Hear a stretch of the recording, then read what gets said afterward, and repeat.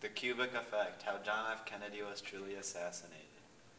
Our parent function was c of x equals x cubed. Some important points would be 0, 0, 1, 1, and 1, negative 1.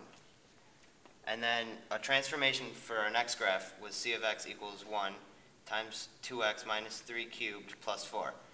The graph shifts to the right, as you can see.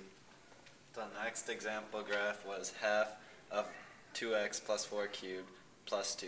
And since it's plus 4, it's actually like to minus, so it shifts to the left and then divides by 2.